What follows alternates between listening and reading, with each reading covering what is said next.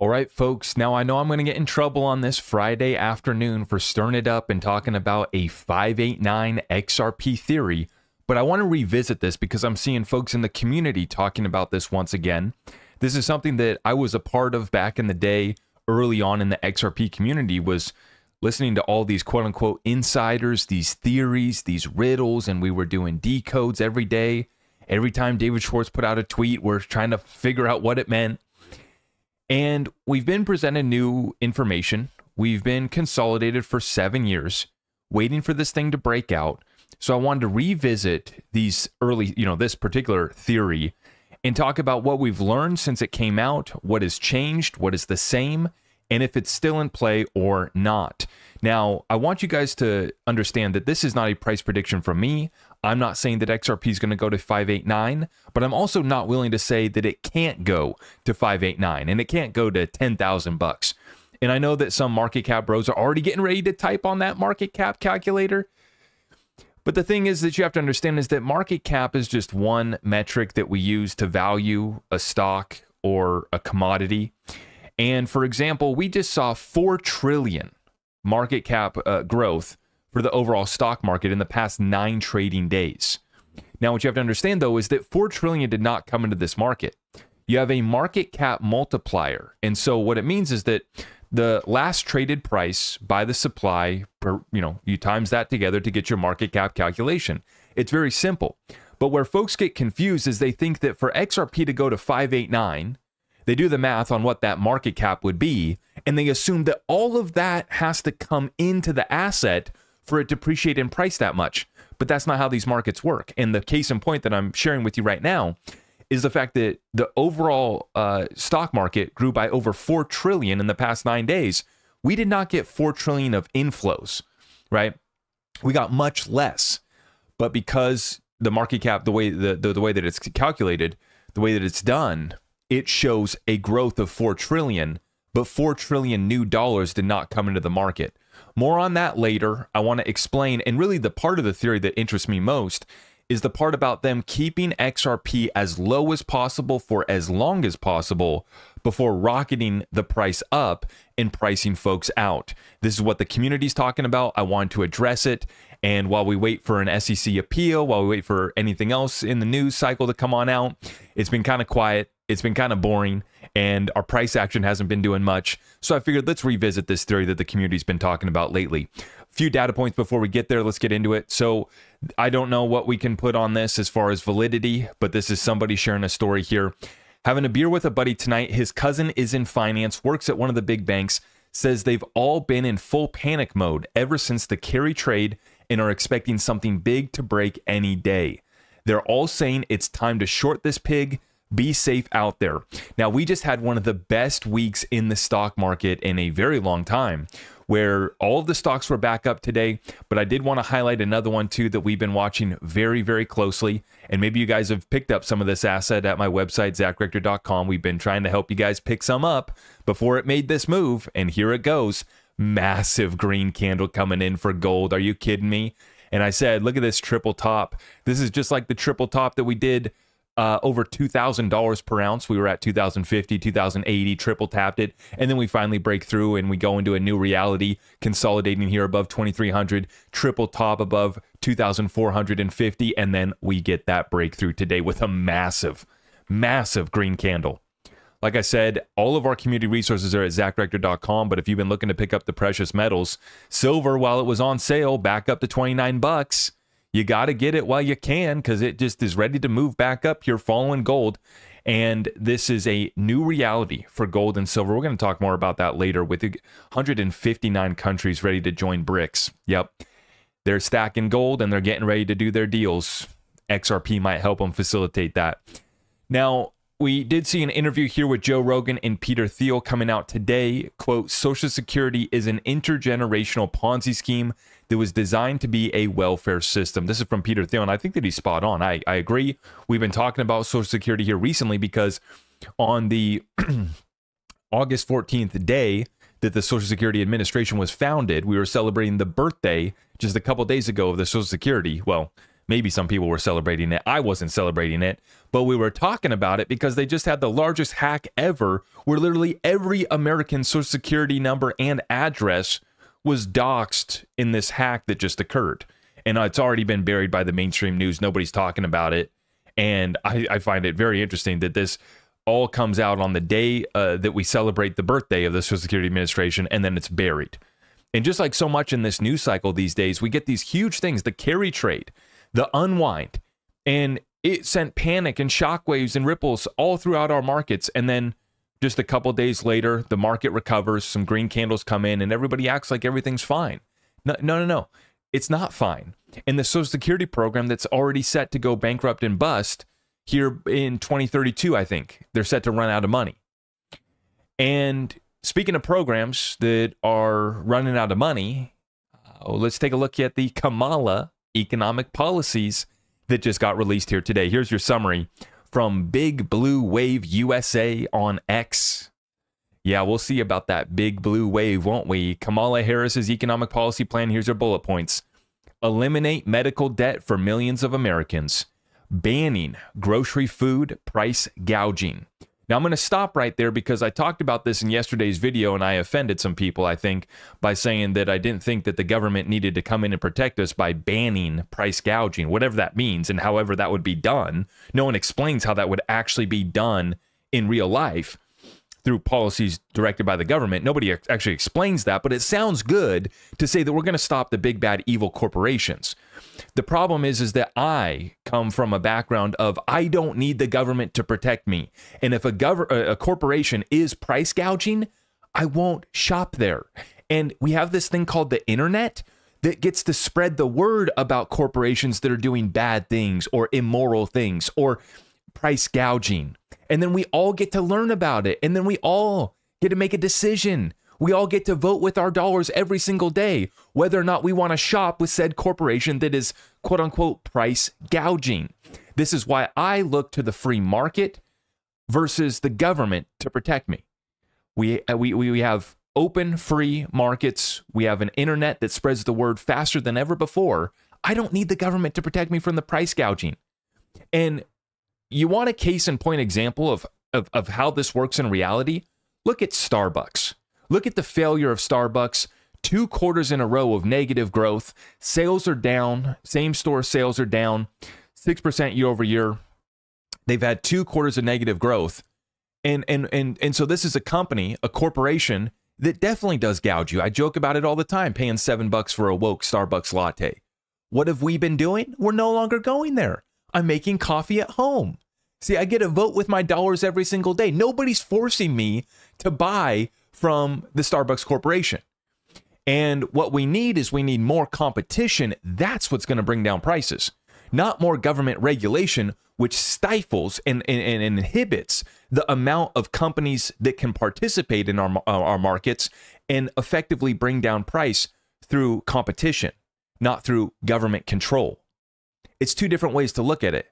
And I think that it's been proven time and time again. And I'm going to show you guys CNN and ABC, what they had to say about this policy. But continuing on, I digress.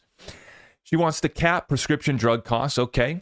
And then we already talked about this one, the $25,000 subsidy for first-time homebuyers. So Biden's plan, which was $10,000, wasn't enough. Kamala's going to step it up to $25,000 for first-time homebuyers.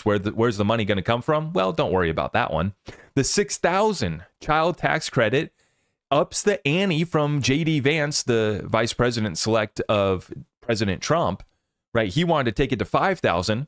And I said, the Kamala campaign's playing catch up. How do they catch up? Well, this is how it's done.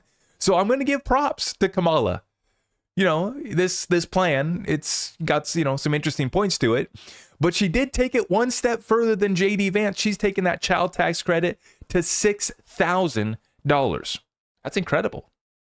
Now, if she would just copy Trump on firing Gary Gensler and a few other things for crypto, and, now we'd be getting interesting. But folks, don't take it from me. I know what you guys are just going to say. Oh, enough of the politics, stick to crypto, bro.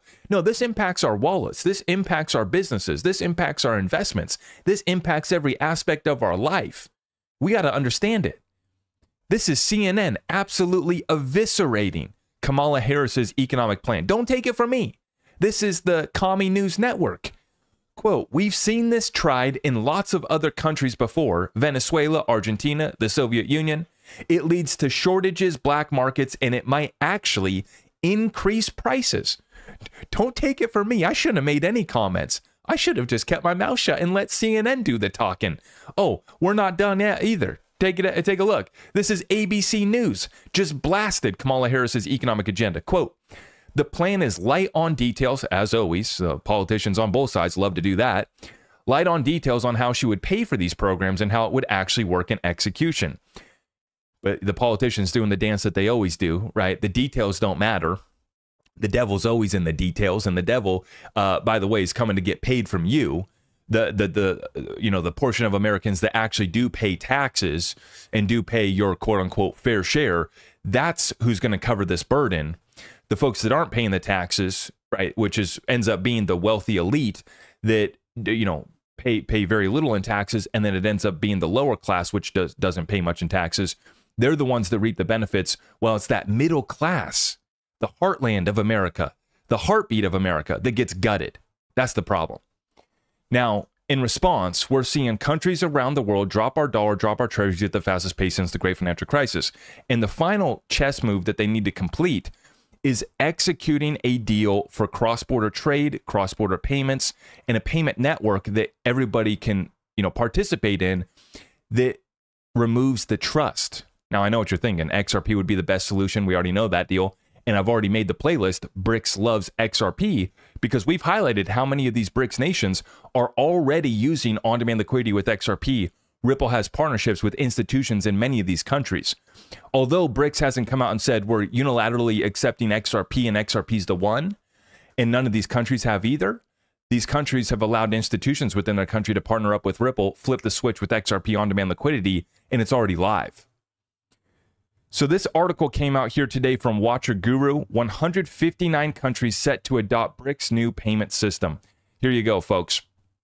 Taking a look at this thing, and they talk about how Russia's been using their system, and this system is called, where is it? Right here. The SPFS platform, System for Transmitting Financial Messages. Okay? It's an alternative to SWIFT, but the problem is that these countries don't trust each other. We are holding discussions on the interaction of such platforms, but here the interest and technical readiness of our partners are important. Now, this is the Russian central bank governor who is giving this statement. So the Russian central bank governor saying that 159 countries are ready to adopt the BRICS payment system when it goes live, and that they've already been exploring Russia's system. They've been exploring alternatives, and they're looking for others. But this comes on the upcoming BRICS 2024 summit that's going to be taking place in October. We'll be watching that one closely. Continuing on, let's talk Ripple XRP. This is Ripple SVP of stablecoins, Jack McDonald, also the CEO of PolySign, or whatever is left of that entity. And that's exactly why I'm bringing up this. We have Jack appearing on, Crypto in 1 Minute, which is a segment that Ripple's been putting out here. And that's great to see. It's all good. It's all great, right? The problem is that we have Jack McDonald here before. And see, I'm bringing this up to show you guys that I don't have just the XRP bullish blinders on. Even though we're about to talk about 589 XRP next, I wanted to share this with you guys to show you that I'm willing to criticize Ripple. I'm willing to take a look at XRP and see where it's weak, where we are lacking in key areas, in different utilities. And I'm willing to criticize my own theory in XRP and Ripple, right? I think that it's ridiculous that we have Jack McDonald out here making a Crypto in 1 Minute video for Ripple when we still don't have any word really from PolySign. We don't have any word from Link2, and I'm not blaming Link2 for that. Link2's not getting any information from Ripple or Jack McDonald. And we need an answer. So I'm waiting to follow up on the PolySign update. I dropped that one a month or so ago. And I'm waiting to follow up. But in the meantime, Ripple and Jack McDonald are just going about like everything's okay. Business as usual. It's like, hello, you left a bunch of investors holding a bag here, and they don't know what's in the bag. If there's anything left, has PolySign been gutted? My source already has explained to me that they took employees from Standard Custody to Medico, they took Standard Custody employees And when they acquired standard custody, they brought them onto Ripple, but they're using Medico tech. They're not using standard custody's tech. They're using Medico. And really, it looks like all they're using from standard custody is the licenses, mostly, and maybe some existing clientele. But what the heck is going on with PolySign? We need answers. Let me know in the comments down below what you think about this whole fiasco with PolySign. If you guys have invested in PolySign, let me know how you're feeling about this, because I'm not invested in PolySign, but I think this is absolutely ridiculous on behalf of Ripple and Jack McDonald. Just is what it is. Now that we got the criticisms out of the way, let's get crazy. Let's talk about this. So this is the Shane Ellis theory. It's where the 589 XRP comes from folks thinking that XRP is going to go to $589, $500 XRP, $10,000 XRP. And this came up in my feed, and then I saw a bunch of people in the community talking about it, and so I wanted to revisit it. So I came across this tweet a couple days ago, and I want to know what you guys think about this part of the theory first. Let me know in the comments down below. Shane Ellis says that they want to keep the price as low as possible for as long as possible, with institutions buying as much as possible before rocketing the price to keep as many people out. They did it with the .com. They will do it again. So basically saying they did it with the .com bubble and some of the best companies that emerged from the .com bubble, right? And then out of that emerged these trillion-dollar companies that we now see today. Now, Mr. BXRP asks, hey, Shane, are you the guy who did the paper? I have it saved, but haven't read it yet. Can you share your background? Thank you. Shane Ellis responds and says, I work for the UK government. So, you got to go. This is back. These tweets, when were these put out? 2018. What a time to be in the XRP community, man. So this is when I got into XRP. I got into the cryptocurrency space. And then by the end of 2018, 2019, I was going all in on XRP because this is the type of stuff that we were just looking and breaking down and going through every single day, right? And when we have folks that are claiming to be insiders from the UK government, talking about these theories of them keeping the price suppressed, letting institutions come in, and then they were going to rocket the price up, it all made sense. We're looking around and saying, okay, yeah. And this is why we've been sitting on the edge of our seat for 6 years waiting for XRP to break out, is because of this, this type of stuff that we've been decoding and researching. Now, I wanted to show you guys what this theory really included. Here's a summary of Shane Ellis's theory on why XRP could potentially reach $500. And I wanted to go through this and explain what has, played out, what has changed, what has stayed the same. So let's get started here with the first point. Ripple has partnered with liquidity providers to create a network of exchanges that will facilitate transactions for institutions. Facts. We know that that is taking place. We know that that is happening. Now, this was put out in February of 2024. Okay. So we know that that is taking place. They've added Uphold is one of the most recent partnerships that they've announced. The CEO of Uphold, Simon McLaughlin, on my show said that they're going to be flipping the switch on the United States here soon, right? So we know that Ripple has partnered with liquidity providers to create a network of exchanges to facilitate the transactions for institutions. Next, the price of XRP will be tightly controlled to eliminate arbitrage opportunities and ensure smooth transactions. Well, I don't know about you guys, but 6-7 years here of consolidation, it sure feels like they've kept XRP tightly controlled and suppressed. Although you've seen violent swings in the XRP price, just like we got when we got the final ruling from Judge Torres here just a couple weeks ago on the fine for Ripple, and XRP shot up 20% in a day, decoupled from the rest of the space, and then it was immediately brought back down with the rest of the space, and now we're trading with the rest of the space once again. So it does seem that XRP has been tightly controlled. The exchanges will be incentivized to use XRP provided by market makers to increase the price of XRP, as it makes it easier to service XRapid transactions. Now remember, this is back when there was XRapid, XCurrent, XVIA. When he initially put this out in 2018, 2019, it was XRapid, XCurrent, XVIA, X this, X that. Then it all got merged into ODL, and then now it's all merged into Ripple payments. And Brad Garlinghouse has told us that about 50% of Ripple payments is going through settlement with XRP. Now, exchanges will be incentivized to use XRP provided by market makers to increase the price of XRP. We have not seen that yet, have we? We have not seen them increased the price of XRP yet, have we? Now, what's interesting too is the incentivization. Ripple can no longer do the investment contracts that, the judge found to be investment contracts unless they register with the SEC and or apply for exemptions that would allow them to continue providing those incentives. But for now, there is no way for them to provide those incentives without creating an investment contract. So that those deals that have already been done, those are done. And for Ripple to be able to do those incentives going forward, they would be creating investment contracts. They'd have to register or apply for an exemption. By using market maker XRP to increase the price, the exchange can create large buy-sell walls to maintain price stability. Well, I would argue that that has been achieved. The market makers have kept XRP within a tight range. But where this gets interesting is the theory suggests that a relatively small amount of money, 39 million XRP on Bittrex, could push the price of XRP to $500 on a single exchange. Now, obviously, this has not happened, but as I was explaining at the beginning of this video, when you look at market cap, right, folks will do the math. Oh, for XRP to go to 589, the market cap would have to be however many trillions of dollars, right? And that's just crazy. That's absurd. That would never happen. The problem with that logic is that you need to apply a market cap multiplier, just like we saw with the stock market, which, grew by $4 trillion worth of market cap.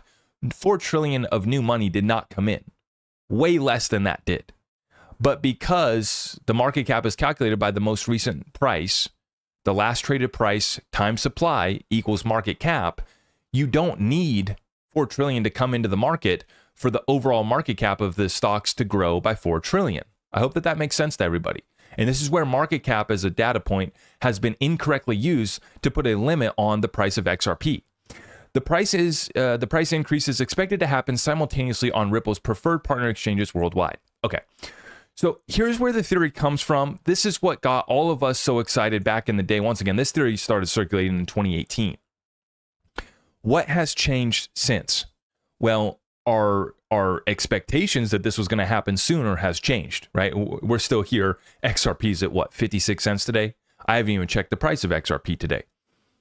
But what we can say for a fact is happening is this network of providers and partners and liquidity being created, and the tight range at which XRP is trading in will actually only get tighter as Ripple introduces this stablecoin, and then they introduce their stablecoin with XRP to the AMM. That's going to, make that the tightest arbitrage, the tightest margin between what XRP will trade in, because we're going to get deeper liquidity. Now, as far as being able to provide these liquidity numbers that range from, Swift doing 6 trillion daily, ACI worldwide doing 14 trillion daily, the Clearinghouse of America, in the US doing 2 trillion daily. These are markets that move trillions of dollars on a daily basis. To be able to do so, this is where they say XRP needs to be at a higher price. You need XRP to be at a higher price, or you need a large supply of XRP that you can turn over again and again and again. Ultimately, I want us to look at this theory and understand the $500 number gets a lot of people caught up. Everything else in this theory is in play, is already underway. And the last things that we're waiting on is to wait for, kind of this flip of the switch moment. As far as how high will XRP go, I don't think that we need to get hung up on the 589 number. We need to take a look and see, is this an asset that could easily go into the upper double digits? Because I think that everybody's come to a consensus that just based off of basic TA, basic assumptions, we could see this asset go to a $10 to $15 price range this bull run. That's nothing incredible. That's nothing exciting. And a lot of people are here for $100 XRP or more. And so the question we have to ask ourselves, is that still possible? I think it is. And I think the joy in this XRP journey is getting to see whether or not we actually achieve that. So don't focus so much on the $500 price prediction. Focus on the fundamental utilities that are being built on the XRP ledger, what that's going to do for this ledger, and the limited supply of XRP that will be used to be able to, actually utilize this ledger, right? There's only so much XRP to go around. And as you get this XRP locked up in these various pools, whether it's the AMM, whether it's Ripple payments, whether it's, folks like myself just storing my little bag of XRP buried in my backyard and it ain't coming out for nothing, right? That's all locking up XRP supply, which is another miscalculation that many folks make, is they're still trying to do the market cap calculation for XRP at 100 billion XRP. Well, there's not 100 billion XRP. We've already had over 10 million XRP burned and it's gone forever. And then you have just shy of 40 billion XRP that's in Ripple's escrow that they don't have access to. So right away, don't be using 100 billion for your math, and don't be using even the 50 billion circulating supply or whatever they say it is. There's not 50 billion circulating XRP. There's 50 billion that's out in the hands of Ripple and other folks. Is it circulating? No, my XRP is not circulating. My XRP is held as a reserve on my balance sheet, and probably about 70-80% of that XRP is always going to be held on my balance sheet. It's not going anywhere. So this is why I think that many people are making incorrect assumptions. They're improperly using market cap, and they have a limited belief system, and they have recency bias where they can only look at the past performance of XRP and they think that it's doomed forever. For me, I still see the partnerships. I still see the liquidity network growing. The AMM is only putting more fuel on that fire. And I'm not willing to rule out these high price predictions. I'm not willing to come out and confirm these price predictions. I'm not going to put out price predictions myself saying that it's going to happen. But what I am going to say is that I'm here for the ride. I'm here for the journey. And what we do see growing, the adoption, the utility, it's attractive to me as an investor. I'm very happy with my bag. And I'm interested to hear what you guys have to say about this theory. Mostly not so much the 500 XRP part, but the part about keeping it low as possible for as long as possible, allowing institutions to buy up before they send this thing rocketing to the moon. And the moon could be 50 bucks, it could be 589, it could be 10,000. I'm not here to talk about that. I'm interested to hear what you guys think. Keeping it as low as possible for as long as possible before they send it rocketing up. You guys let me know in the comments down below. I got a full update that's going to be dropping tomorrow for you guys before I head on in to my Discord weekly call, which we have every single Saturday at 11:30 a.m. Eastern. So make sure you guys make it into the Patreon, sign up there to get access to Discord before 11:30 a.m. Eastern if you want to get access. But I do record our weekly calls and then I post them after the fact for our Patreon community. So if you want to get access, it's all over there. All of our community resources are at zachrector.com, and I greatly appreciate your support, and I'm looking forward to reading the comments down below. You guys have a great weekend. God bless you all. I am your host, Zach Rector. I really appreciate all of the love and support. If you want to support the channel, just remember that you can start by smashing that thumbs up for me, sharing this content far and wide, and everything else is at my website.